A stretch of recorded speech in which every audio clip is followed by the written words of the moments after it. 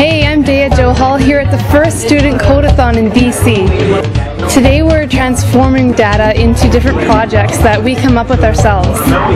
Codeathon is essentially an event where a bunch of people get together, they're interested in data, they want to use data to help make their world better, they want to use data to help other people in their lives make decisions about their community, so they become more educated about the world they live in. We started this morning with all these raw data, and we kind of sent them to one computer. As you can see right there, we have most violent SkyTrain stations. I actually want to go for this Google Street View for our school.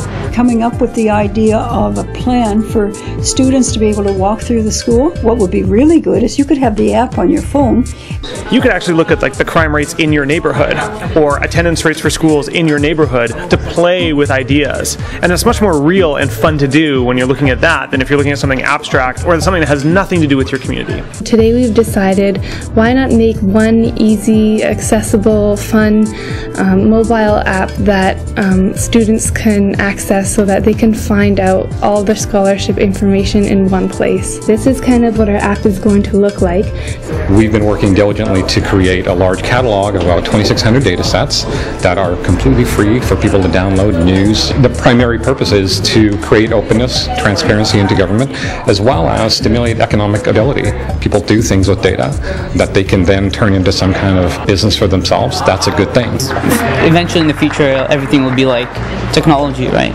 And coding is definitely one of the most useful things that a person can know right now. We're kind of moving into a world with just a lot more data that's out there, and more people want to look at that data in order to make decisions.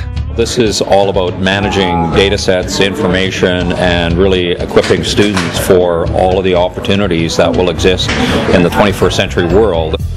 Being here has definitely opened my eyes to a whole new aspect of technology, and knowing that it connects not just to computers and mobiles and things like that, but that it connects to people, and that people actually use this data, use this technology in their day-to-day lives.